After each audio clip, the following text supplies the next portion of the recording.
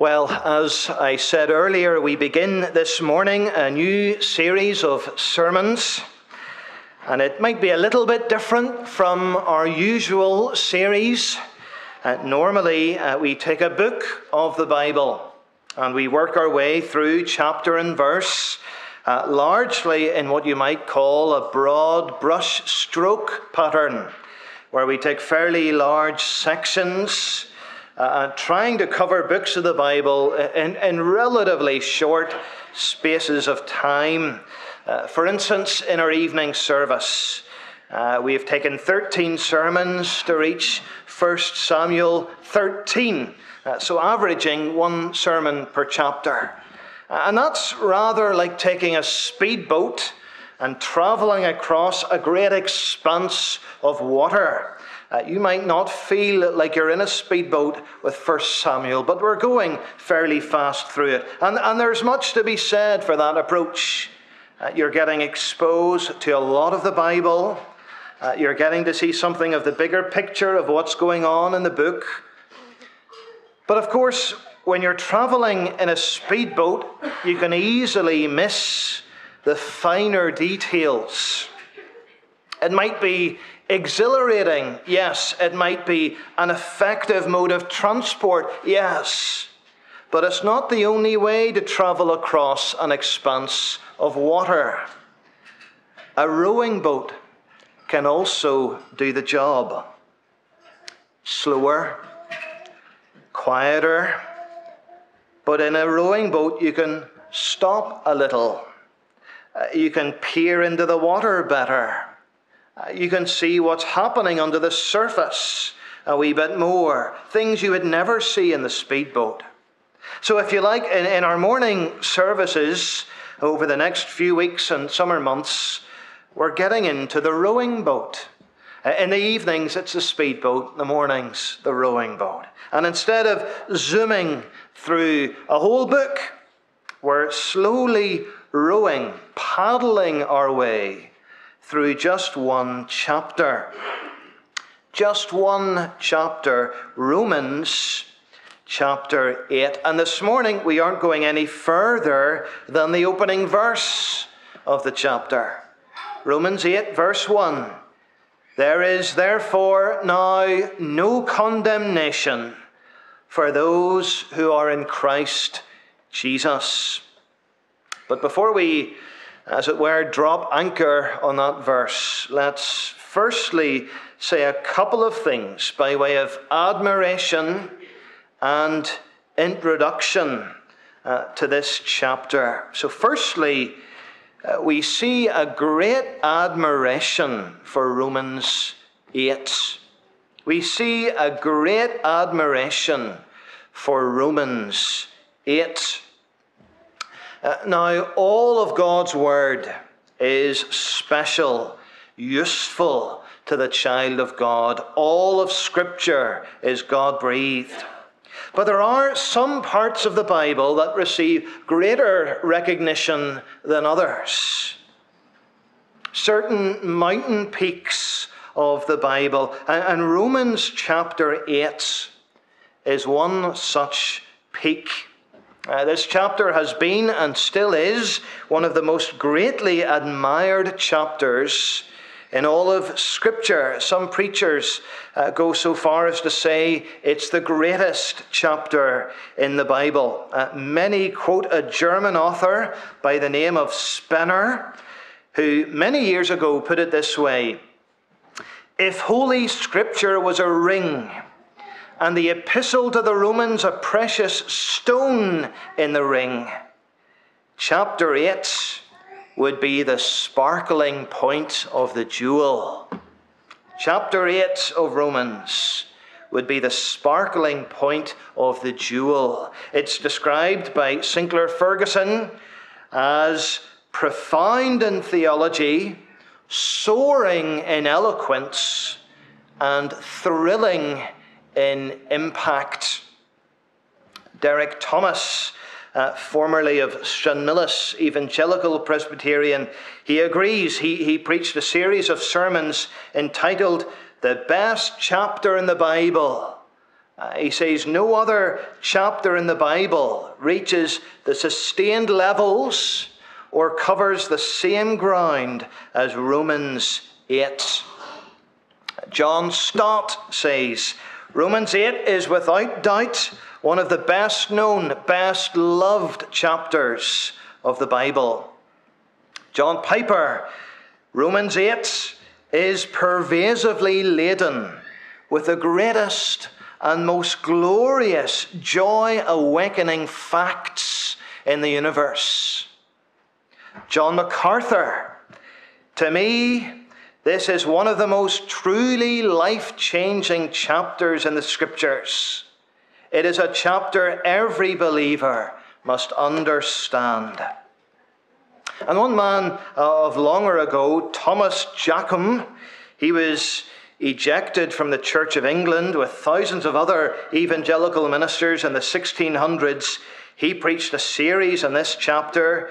He said this, search all the Scriptures, turn over the whole Word of God from beginning of Genesis to the end of Revelation, and you won't find any one chapter into which more excellent, more sublime, more evangelical truths are crowded than this 8th chapter of Romans. He continues, the Holy Bible is the book of books. In some respects, this chapter could be the chapter of chapters. Blessed be God for every part and parcel of Holy Scripture. But in special, blessed be God for this 8th chapter of the letter to the Romans. So this chapter is highly praised indeed. And whether it's the greatest in the Bible or not, I will let you make your judgment on that. One thing is sure, it's up there. It is up there. It's what you might call a desert island chapter. If you struggle with guilt, you need Romans 8. If you struggle with sin, you need Romans 8. If you struggle with prayer, you need Romans 8. If you're going through trials, you need Romans 8. If you're struggling with assurance, you need Romans 8. And what better way to spend a number of weeks than paddling our way through this wonderful chapter? We see a great admiration for Romans 8. But secondly, we need a short introduction to Romans 8. We need a short introduction to Romans 8 because it's very apparent. This is right in the middle of a book, the letter to the Romans, which in itself is one of the most significant books in all the Bible. Written by the Apostle Paul to the church in Rome. And Romans is, as a book, it's dedicated to explaining the meaning of salvation by grace through faith. It starts out in the first 3 chapters outlining the sinfulness of man. And there's a lot of talk at the start about sin, punishment for sin. But then towards the end of the 3rd chapter, Paul begins to unfold the gospel as the only solution to sin. And since the middle of chapter 3 or so, right through to the end of chapter 7, there's a careful discussion of what it means to be saved by the gospel. And the emphasis, particularly in chapter 7, is about the inward struggle every Christian experiences. For instance, verse 19 of chapter 7. For I do not do the good I want, but the evil I do not want is what I keep on doing.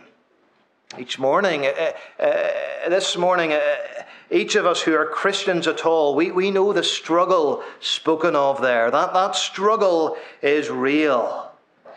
But as chapter 7 moves into chapter 8, we find ourselves, as it were, plunged into crystal clear water, deep water that brings healing to the struggling soul.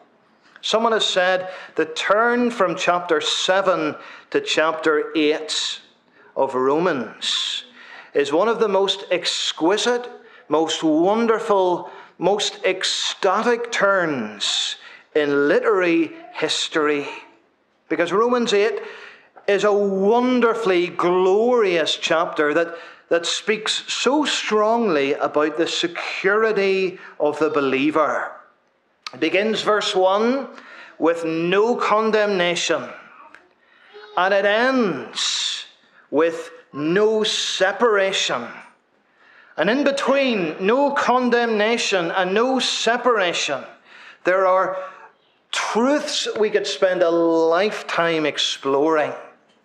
And we should understand that Romans 8 is full of truth after truth after truth. There is not a single command in this chapter. There isn't a single, there isn't a single imperative, not a single command. Just great and glorious truths that we should let sink into our lives. Truth that should shape us, should change us, should influence us. Not least, truth about the Holy Spirit. Romans 8 says a lot about the Holy Spirit. John Stott has noticed a comparison between chapter 7 and chapter 8. He says, if in Romans 7, Paul has been preoccupied with the place of the law, in Romans 8, he is preoccupied with the work of the Spirit. Romans 7, law. Chapter 8, Spirit. So in chapter 7, the law and words like it are mentioned 31 times. Spirit only once in chapter 7. Whereas in chapter 8, the Spirit is referred to 19 times by name. Mentioned just once, chapter 7, 19 times in chapter 8. By far and away, Romans 8 is the chapter in the Bible that speaks most about the Holy Spirit, about life in the Spirit. And isn't that what we need, friends, when we're all too aware of the inward battle going on, the inward struggle going inside us as believers, and we feel so vulnerable to temptation, to sin? Don't we need reminded of the Holy Spirit, the third person of the Godhead, indwelling us, helping us, strengthening us? Romans 8 will do exactly that. So I hope and trust and pray we're beginning to grow in our appreciation for this chapter. So there's firstly, we see a great admiration for Romans 8. Secondly, we need a short introduction to Romans 8. But then thirdly, and looking really at our verse for this morning, we find no condemnation in Romans 8. We find no condemnation in Romans 8. Paul begins this verse, there is therefore now no condemnation. With the word therefore, he's connecting with everything he's written thus far. He's following up on everything, the first 7 chapters. It's as if he's saying, in view of chapters 1 to 7, in view of the fact that the gospel is the power of God unto salvation, there is therefore no condemnation. And this is a strong statement. The opening word in the original is the word no in this sentence. It begins, no No condemnation. We've taken that as our title for our address this morning. No condemnation. And those words should really leap off the page at us today. No condemnation. To help us understand them, we'll ask a few questions. Let's try and understand this no condemnation. We'll begin firstly by trying to clear some confusion. What does no condemnation not mean? That's the first question.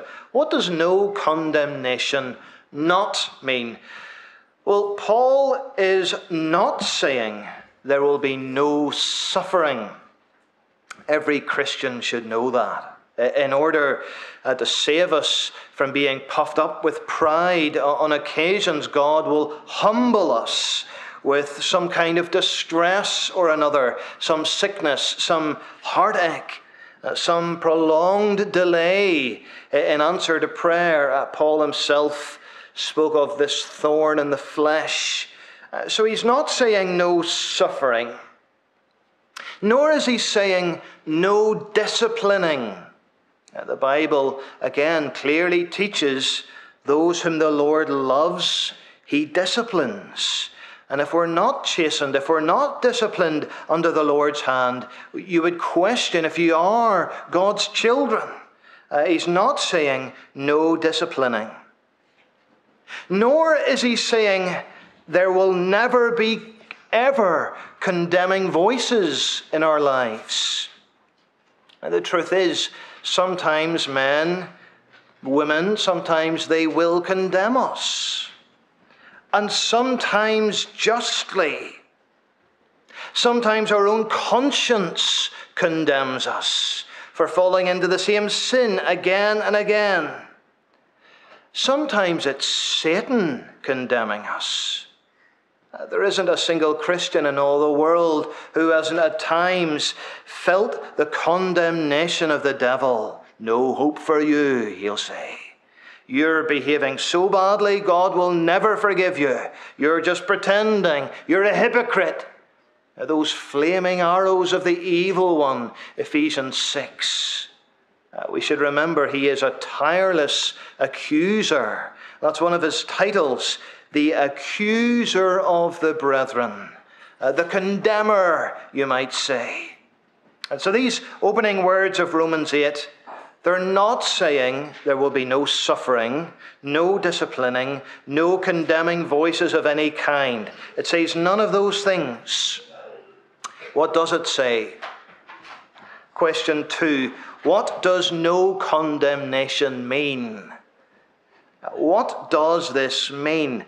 Well, we've already covered the first word in the original is the word no. But it's worth adding the force of this no is extremely strong. It almost explodes in our face. No condemnation, none whatsoever. That's the force of what's being said here. Not even a hint of condemnation. This is a word from the law court, condemnation. It means to consider as guilty. It means to pass the sentence of death.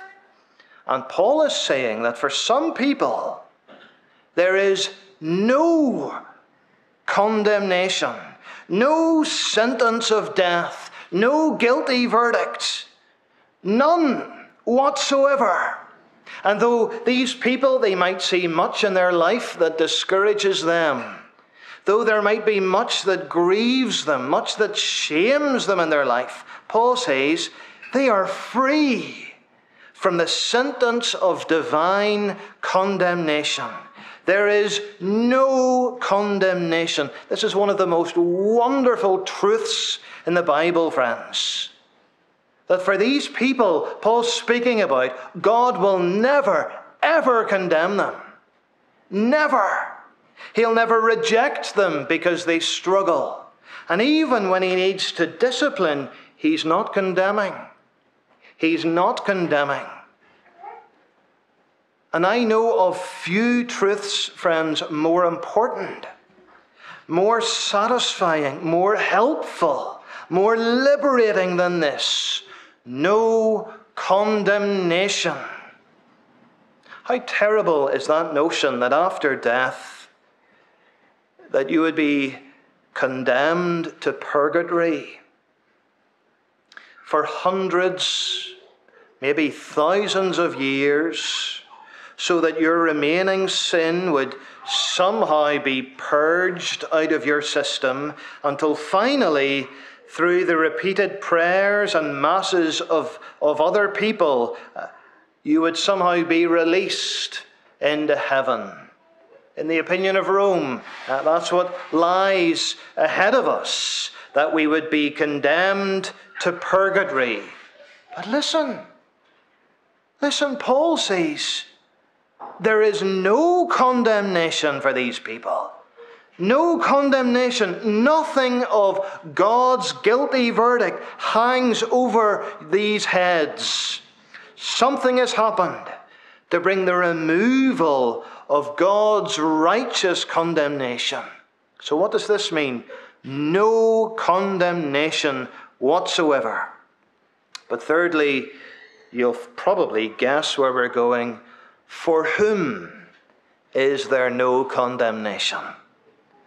For whom is there no condemnation? Who are these people that have this tremendous sentence lifted from them? Well, this letter, it wasn't addressed to Nero in his palace or the Roman Senate. It wasn't addressed to the gladiators or the army. It wasn't addressed to the businessmen or the priests in Rome. It wasn't even addressed to the whole population of Rome. Nor was it addressed to all of mankind. We're told exactly who is delivered from condemnation. Our very text gives it. They are described to us as those who are in Christ Jesus. There is therefore now no condemnation for those who are in Christ Jesus. He's not speaking of perfect people here. This isn't referring to sinless people. These aren't people who have lived blameless lives. No, they are those who are united to Christ Jesus. In Christ Jesus. This connection to Paul is vital. These people who have been delivered from condemnation, Paul says, do you see? They've got to be connected to Jesus. Every single one of them. That's the only way. You and Christ have got to be together, he says.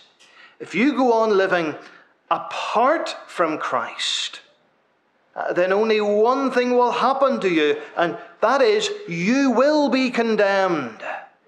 You cannot avoid that. Millions of better men and women than you and I have tried, and they're in hell today. They're in hell today, but those who are in Christ Jesus will be in the presence of God in a new heavens and a new earth because of that union, because of that connection. On the cross, Jesus bore the immeasurable burden of our condemnation, that weight of guilt. He was condemned in our place. He suffered the sentence in our place. He satisfied God's justice in our place. But he's not suffering condemnation any longer. And he never will. So neither can we. It would be impossible for God to condemn Christ a second time.